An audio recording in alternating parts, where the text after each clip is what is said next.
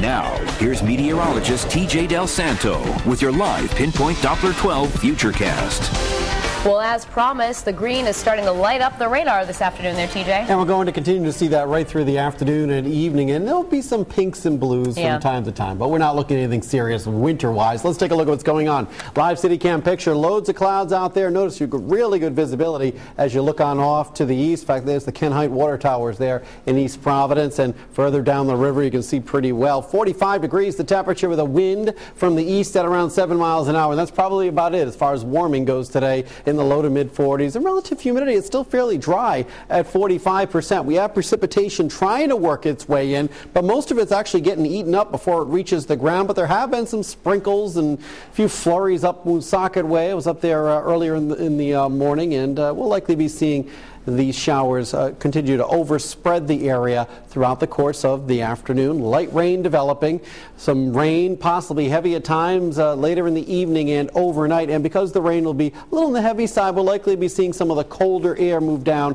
from the upper levels of the atmosphere, and that will create an atmosphere favorable for a little bit of snow and sleet to develop. And even in Providence, a couple of flakes here and there during the overnight certainly possible, but any accumulations will be limited to extreme northern Rhode Island, right on the border with Massachusetts, up near the Blackstone, Mass, and Woonsocket border, and Uxbridge, and all the way up there. Satellite radar combination showing the showers working towards southern New England right now, and we're going to be seeing these showers overspread the area. We have one area of low pressure pulling away off to our south and east. Let's take a look at the really big picture. Our next weather maker is way down here across the southeastern U.S., creating some rain, some big thunderstorms down there in Florida. That area of low pressure is going to be working its way up the eastern seaboard during the course of the next 18 hours or so. Here's what we're looking at. Rain continues to overspread the area this evening and overnight. Notice that batch of heavy rain coming on through, and it's quite possible we could be seeing anywhere between an inch and a half of rain during the overnight. And at times, yes, some snow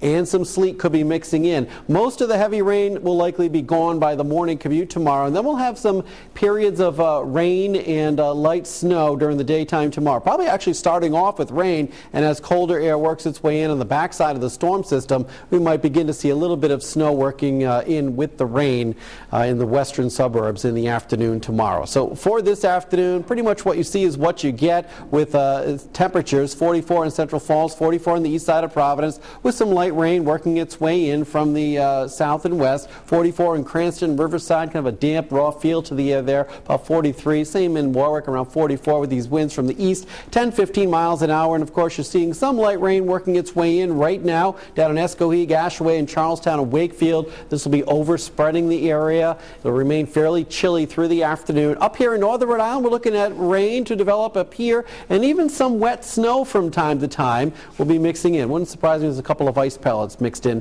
as well. But eventually it'll be turning over to mostly rain during the evening and overnight. Mainly cloudy with some light rain showers eventually over here in southeastern Massachusetts, with temperatures in the low to mid 40s. Rain likely for the evening commute. Look at that sunset time, 7:11. 7-day Futurecast, some light rain and some snow, some heavy rain and some snow developing for tonight.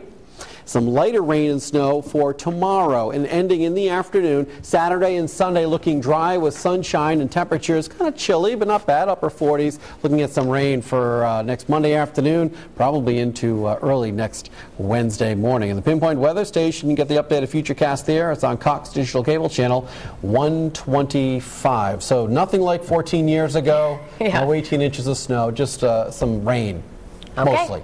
All right, thanks, TJ.